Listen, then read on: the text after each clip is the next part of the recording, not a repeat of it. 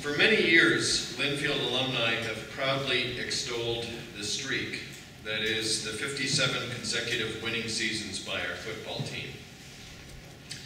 Alumni have been less conscious of another streak that is almost as remarkable. For the last 39 years, we have ended the year with a balanced budget, a real balanced budget.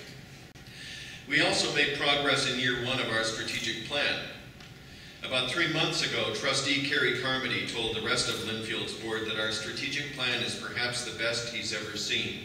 Not because it is smarter or better written, though I suppose that could be true, but rather because it is actually being implemented. It isn't just gathering dust on a shelf.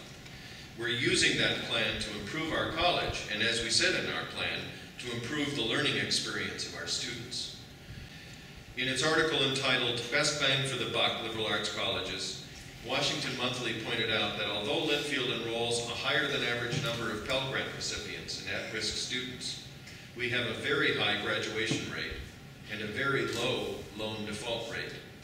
In fact, using those specific measures and outcomes, Linfield ranked 51st of 1,572 institutions nationally. This is a tremendous credit to the culture of Linfield, to the work of our students and staff, and especially to the dedication of our faculty. I strongly believe that the human and educational value of a residential liberal arts college is better than any other form of undergraduate education. I know that's true.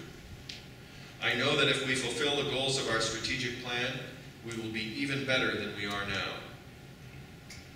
But we have to become more effective in communicating the value and values of the liberal arts.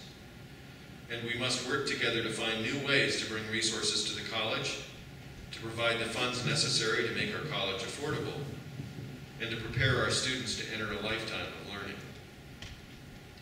In the near term then, the state of the college is very good. We are making progress in attaining the goals of our strategic plan. We are managing our resources responsibly.